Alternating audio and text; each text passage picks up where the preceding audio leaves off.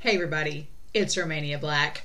We are on episodes 43 through 45 of season 2 of Ace of the Diamond. I just realized as I'm sitting down to record this that I only have 3 weeks left of this series until we're finished with season 2.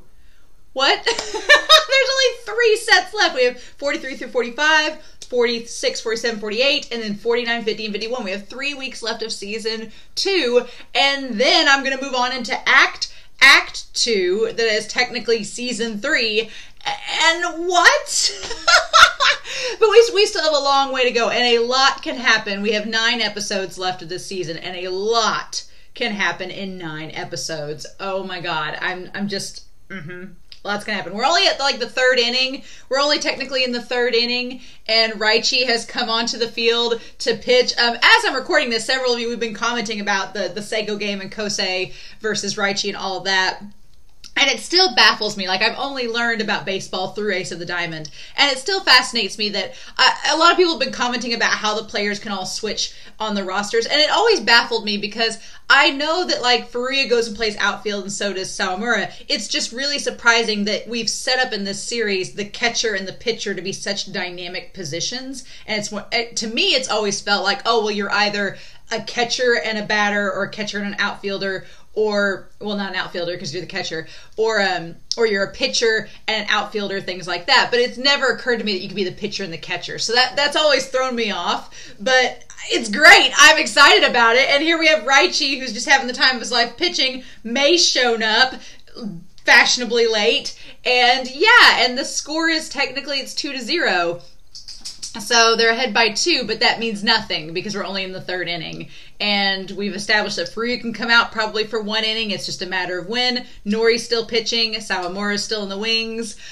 Lots can happen, and we're just getting started with this game. But Seido had the momentum. They did really good in the last set of episodes until Raichi came out to pitch, and then it just all kind of went crazy from there. But so I'm excited to see what's going to happen. But yeah, this game so far has been a lot of fun. The last several games have been really good in this season, and I'm going to be really excited to see how we end up closing out on it. So who knows? But anyway, let's not waste any more time, shall we? We're going to get started on episode 43 to this side. I don't know what that means, but we're going to start that here in 3, 2, 1, and let's go.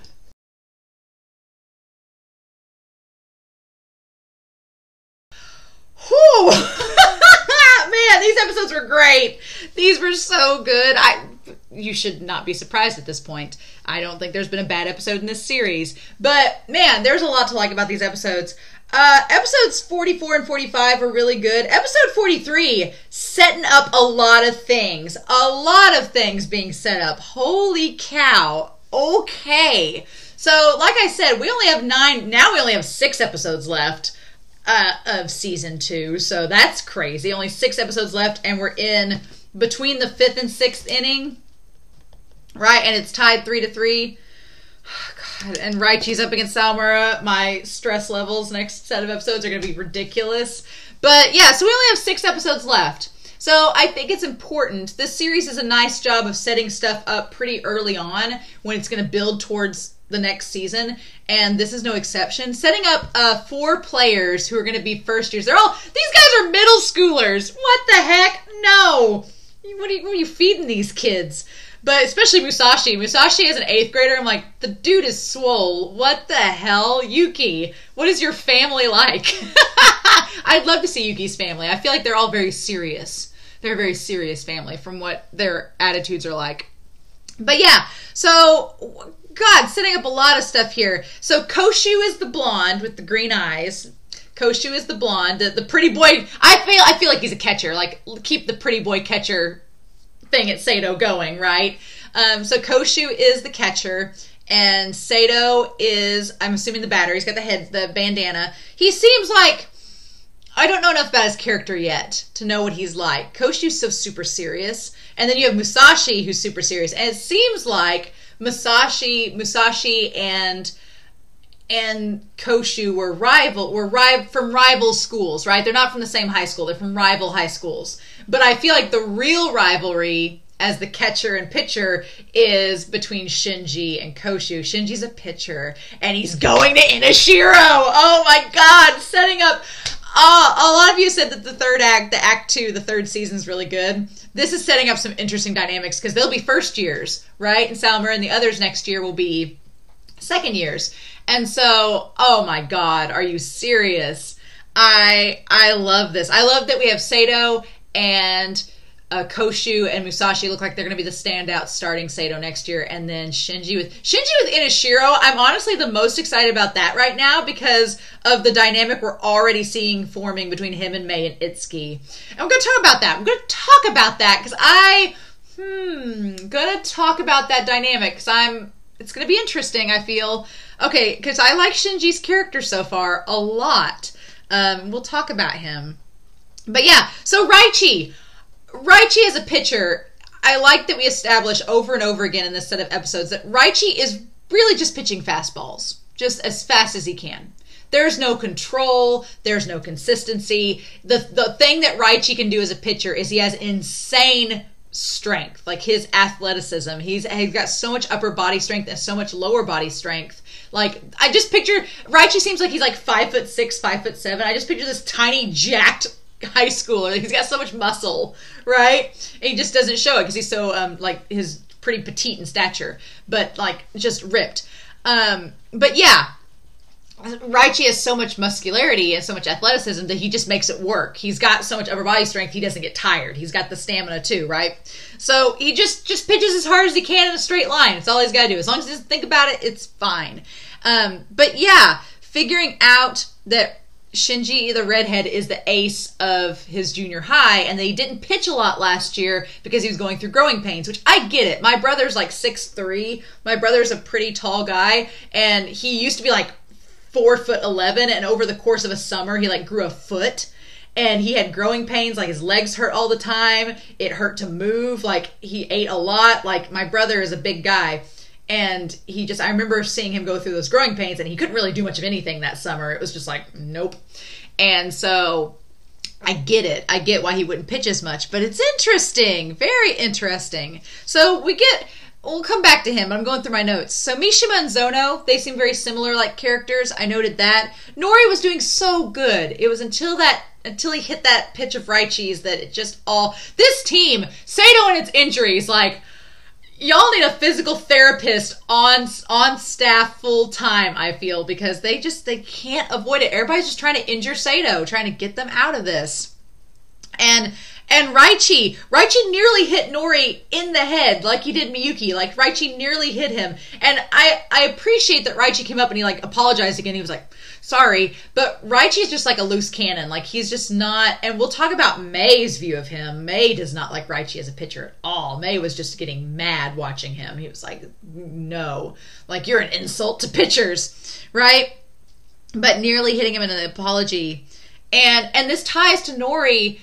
I loved Nori's monologue where he was talking about, like, I don't have a lot of raw talent. I'm like, Nori, no. But he's like, just like Yuki, Nori's like, I've had to practice and work really hard to get where I'm at, and I had to learn to be creative. And I love that idea that Nori's like, I'm not a good pitcher, I'm not great, but I know what I can do, what my body can do. I'm aware of what my body's limits are. And so he's like, he developed the slider and the sinker because he's like, that's something creative that I can make work to my advantage. And I'm like, oh, it's so sweet. I absolutely love it. I love that monologue that he had. But then, yeah, after he swung at Raichi's pitch, his hand just like the feel of it, like it was, and Todoroki calls out, he's like, your hand's probably numb. So the fact that he pitched that long after it, I'm pretty surprised by. But yeah, Carlos describes Raichi's pitching as barbaric, which is, yes, there's like, it's bare bones. It's just power. It's just straight brute force, and he's just hoping that he can overpower the batter.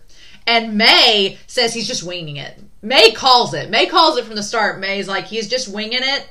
He's just throwing a ball, and eventually he's going to crumble. Because eventually the batters are going to figure it out, and they're going to overpower him. And yeah, Mei's exactly right. That's exactly what happens.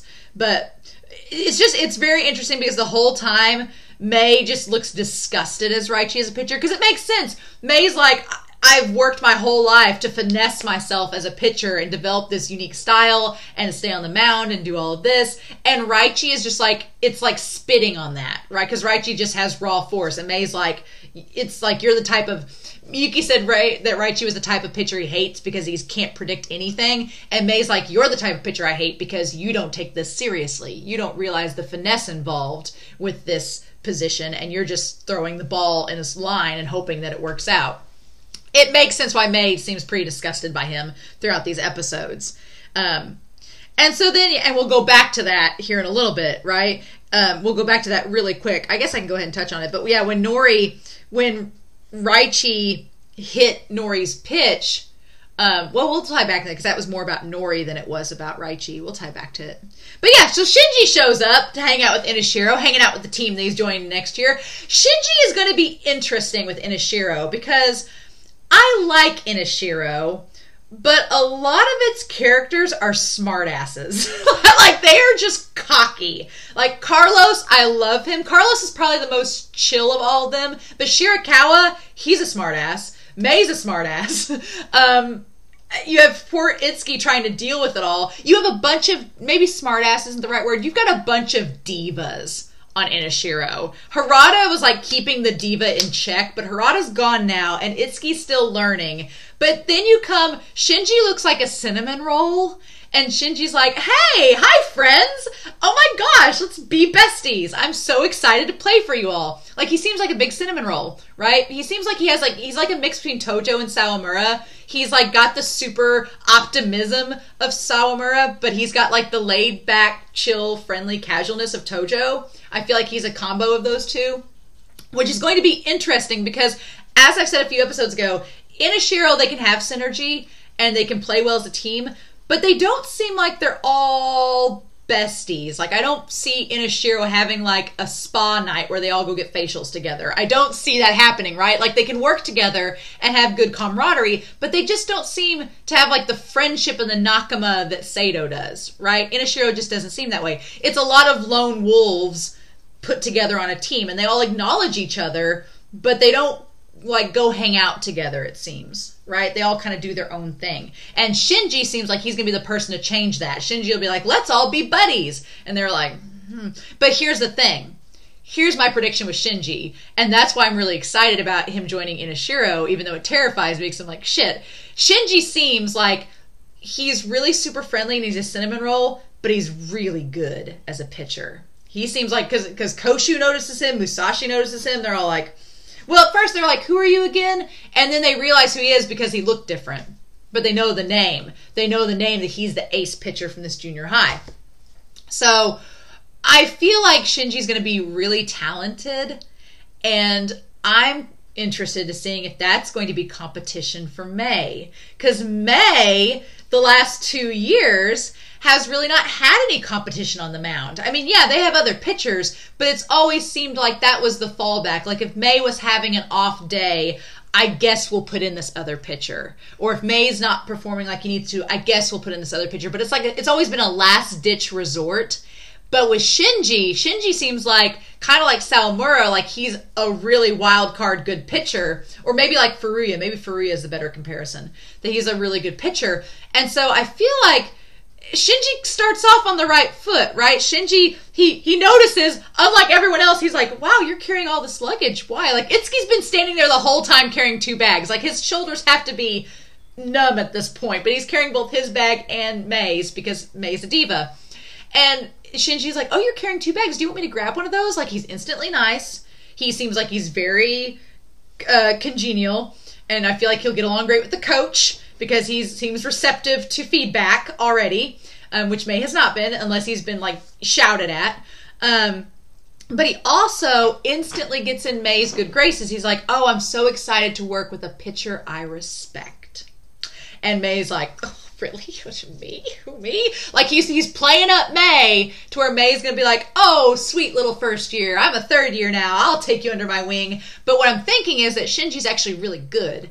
And that Shinji is maybe, I think Mei's going to have a handful because Shinji may be really talented, and Mei thinks he's just going to take this kid under his wing and show him the ropes. But Shinji may walk in and already kind of pick up on the ropes really quickly and start to give May a run for his money as a third-year pitcher. That's what I'm thinking is going to happen, and I really kind of hope that it will, because that's going to be really exciting, because it's one thing when you have somebody like May, who's kind of cocky and diva-ish, come in and be a good pitcher, and you're like, you expect them to cause a stir. But then when you have somebody that seems like a cinnamon roll, like Shinji, who's actually really talented, come in, that's going to shake up the dynamic. And I'm super interested to see, like, is May going to be able to maintain his power as the ace and his, spirit of the ace when this first year comes onto the field, and May be really, really talented and give him a threat.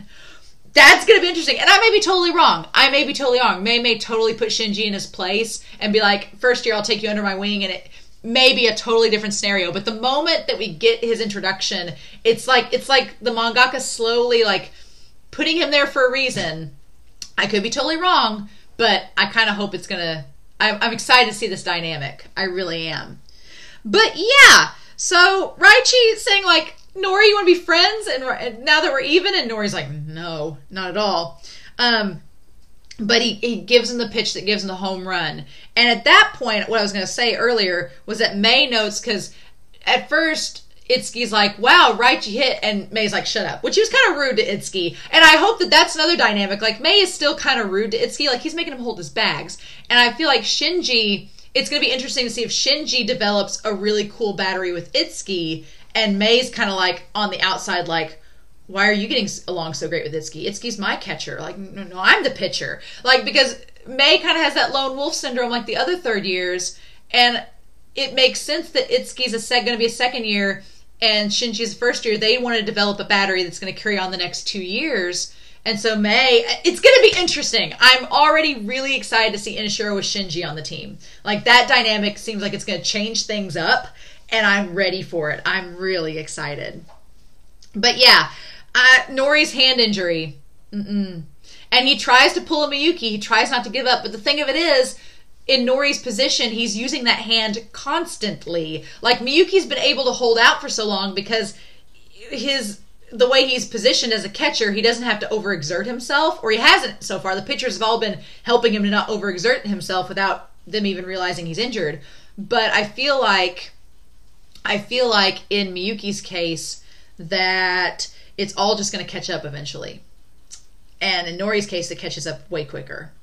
And so we started to say it with Miyuki, but we'll get to that. So yeah, episode 44 starts, and God, that double play was so good. Kuramochi catching that ball barehanded, throwing it to Haruichi, then doing the double play. Like, when Ryo compliments, that's when you know it's good. Yeah, it was so good. And then I love that Todoroki's like, just, I got nothing. What do we do with that? What do we do? But everybody knows Nori's hand, and Todoroki comments, he's like, your hand's not just tingling a little, it's numb. Like, you could barely hold on to that ball. And so then, yeah, Nori has the walk, he hits somebody by contact, and then he's just out of steam, and they tie it 2-2. And it just ties. And so then, yeah, Nori... At that moment with Kataoka did some tough love in these episodes. And with Miyuki, it's totally valid. I did feel a little bit bad for Kawakami, but it's almost like Kataoka doesn't sugarcoat it. He's like, I wish you could have pitched more. Like, I'm sad that happened. And Kawakami, like, crying in the dugout. And Furuya, unlike Sawamura, Furuya handles things like he hands him the cup, and then he notices that Kawakami's really sad, and he's like, okay, and so he lays it down beside him and he goes to warm up, because he's like, that's the only thing I know how to do. Like, what do you say to that, right? Like, he's like, I'm gonna go warm up so I can help out Sawamura if I need to. And it's like, But I felt bad for Nori. Like, he was disappointed in himself, and that's really sad. And when he put all the energy in the ball for Sawamura, like he was like what Sawamura did for him in the past, I'm like, that's such a good parallel. It's great. And Sawamura's had a really good game so far, which makes me nervous because he's against Todoroki and it's tied. I just want Sawamura to strike him out. That's all I want. It's the 5th inning, though, so I don't know. But I just want Sawamura to strike him out. That's all I want. I'm like, damn it. Damn it! Or walk him. Just walk Todoroki. Nobody's walked Todoroki yet. But I'm like, if you're going to do it, do it. Just walk him. Don't face up against him. But I don't know. I don't think that's a good idea because then Sanada's right after him. And if he gets the mindset that he had to walk Todoroki and then Sanada comes up to bat, like what's his mindset going to be? Like, it's very strategic that Todoroki put them back to back. Like, so strategic to keep something like that from happening. But yeah. So then understand. Yeah, at first Yakushi underestimates Sawamura post the game back in the summer against Yakushi. They underestimate him. And then he quickly turns that back around, right? He quickly turns it back around. Yeah. The idea that, God, they had 2-3. They were 2-2, and then it wasn't Sawamura's fault. Higisa, he missed. Yeah, Higasa. I can say his name right. Higasa missed at the third base and caused them to score. It wasn't Sawamura's fault, so I'm glad Sawamura didn't get beat up about it, but that sucks that Higasa let them score that run. But then, yeah, Sawamura's cheer, the best fastball to get that out. That got May's attention. May hasn't commented at all about the changeup at all. We haven't heard May comment about Sawamura's pitching much. I'm wondering against Raichi if May will comment next episode about it. But he does seem to be like Sawamura can pitch a regular fastball and it'd be effective? Interesting. You have grown from the summer. But yeah, I love when the stands do Sawamura's cheer.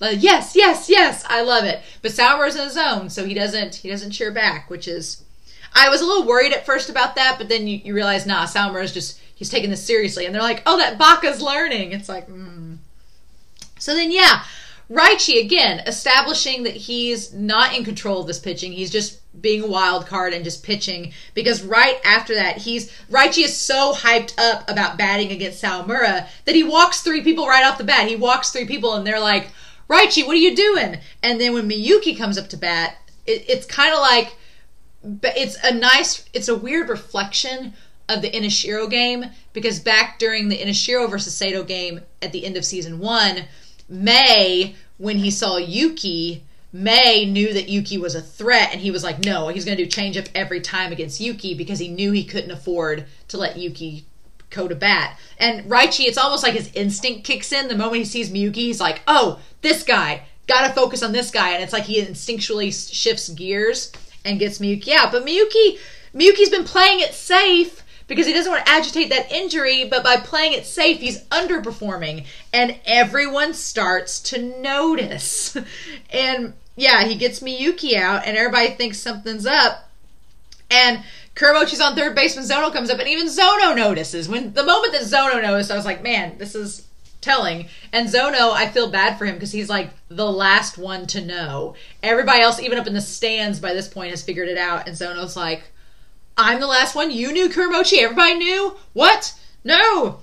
So then, yeah, we start episode 45. And I like that Sanada, he's like, just pitch down the middle. That's all you have to do, Raichi. That's literally all you have to do. Just pitch down the middle. And only do fastballs. It's fine. And then that showdown between Zono and Raichi is probably going to be the thumbnail. Although I may pull Patreon because there's several good shots in episodes 45 and in episode 45, there's several good shots. One of them being Raichi versus Zono, and just Raichi starting to feel the pressure of the mound. Because before, Raichi's whole deal was he's like, I'll just overpower him, and it's fine. But now that the batters have figured Raichi out, and they're applying pressure, Raichi can't handle it. He's like, oh, I don't like this.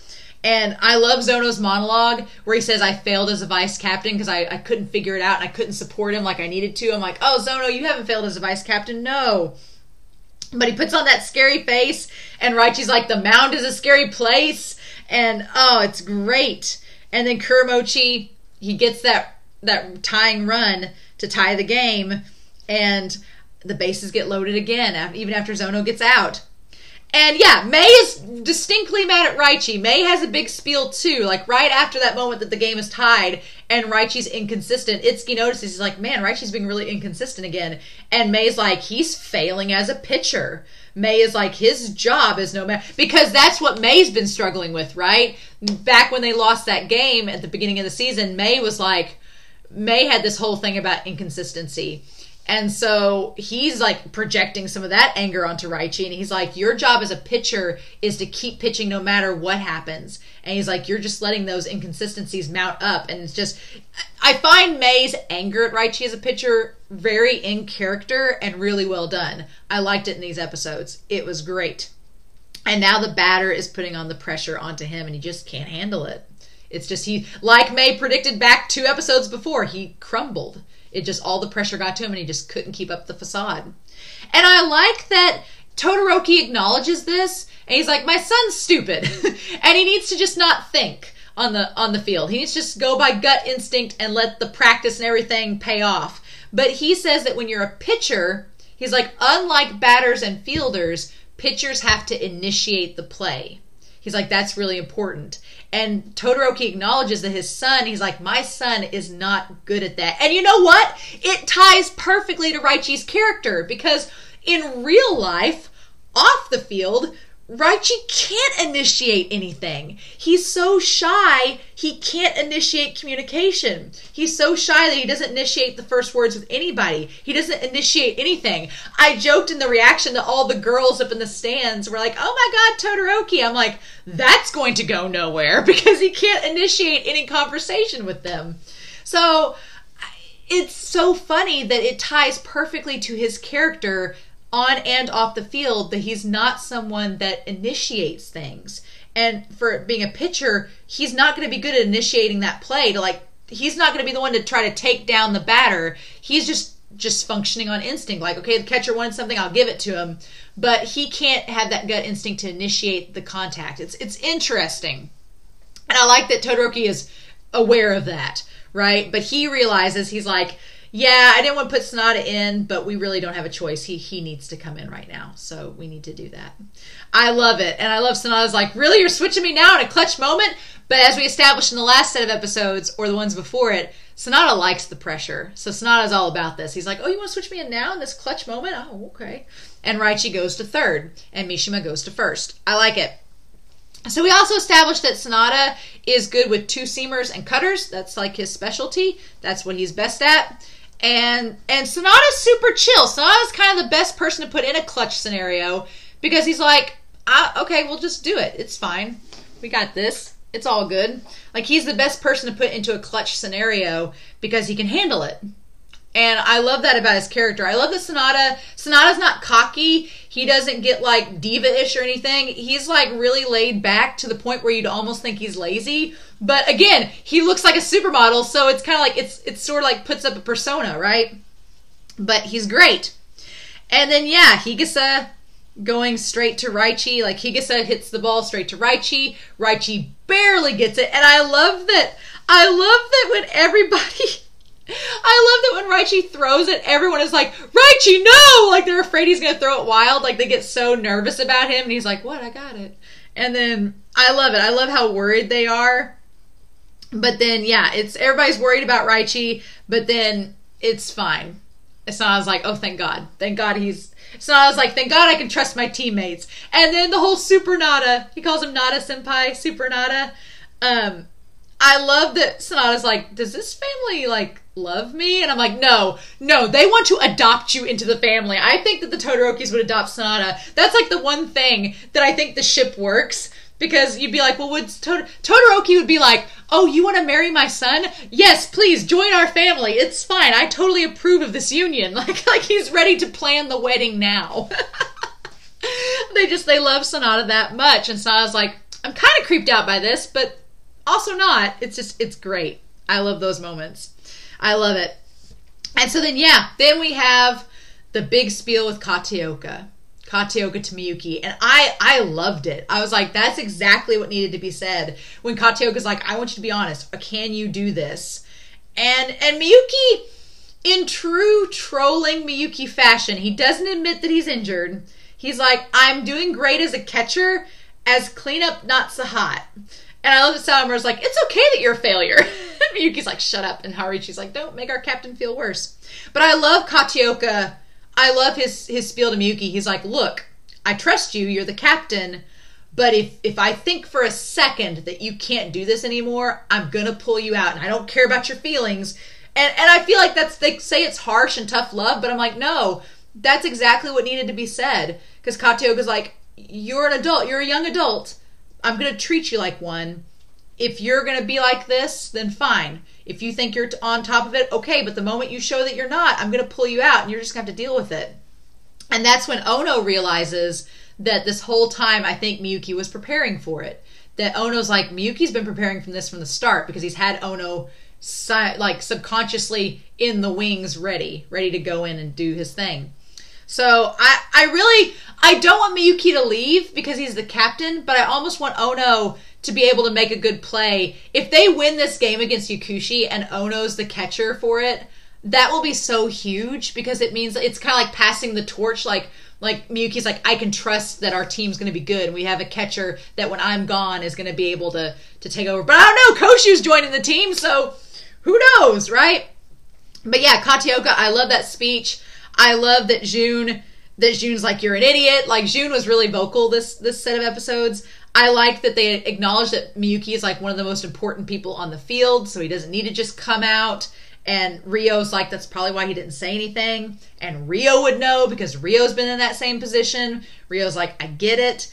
And then Kataoka makes that big speech where he's like, show me Seido's baseball. Don't do anything half-hearted. Go out there and give it your all. And it's like we're halfway through the game and he's given that speech. I'm like, oh my God. And he has the fire like Furuya. I've noticed this season that Kataoka, I see why he likes both Furuya and Sawamura because I think he sees himself in both of them. Like, Kataoka has the fire like Furuya and the calm, cool demeanor throughout most of the time. But then when he gets fired up and gives the impassioned speech, it's like he's channeling that same fire that Sawamura has. So I could see when Sawamura and Furuya are adults, I can see part of Kataoka in each of them, and that's so cool. But that whole montage of them walking out in the field, there was like 4 or 5 shots. I'm like, this could be the thumbnail too. This is awesome as well. I'm like, damn it, this is badass and great. I was like, I just love it. The group shots of them were wonderful. And I liked it the whole time. I do like the fourth wall breaking and like the meta commentary where Todoroki's sitting over there like, well, it looks like we gave him a good time to have a pep talk and a little meeting there, so good for them. I like Todoroki's like, good for them having a little pep talk over there. And he acknowledges that he's like, it looks like Seido may still have some surprises, but we're all out of surprises. So I like that Todoroki's like, Raichi was kind of our wild card. We've used him. We've brought out Sonata. We don't have any aces left up our sleeve. We're just going to have to be damn good. And I'm like, that's the scary thing is when a team acknowledges they're like, we don't have any aces up our sleeve. We're just going to have to overpower you. And it's like, it's really good. And then of course, because it's Ace of the Diamond, we have to end on Sawamura versus Raichi. And Miyuki has that little monologue right before about going all out and trusting his team. And I'm like, and it's bottom of the 5th. It's 3-3. I just want Sawamura I just want Raichi to not hit a homer off Sawamura's pitch, right? Even if it's just like a grounder. It's something. I want Sawamura to get Raichi out. I want Sawamura to get him out. I feel like the moment Sawamura gets Raichi out, that's going to be the ultimate testament that he's grown as a pitcher over the course of this series. Because Raichi's always been Sawamura's Achilles heel. It's always been his worst matchup. I want Sawamura to get him out so badly. And I don't know if it's the 5th inning still, so I don't know if it's going to happen this time or not. But I just don't want him to, I don't want Raichi to score like a home run or something off Sawamura's pitch and drag Sawamura down. Because he's worked so hard to get out of that pit of despair. I'm like, don't you do this. So, I don't know. I can't believe it ended there. What a terrible cliffhanger.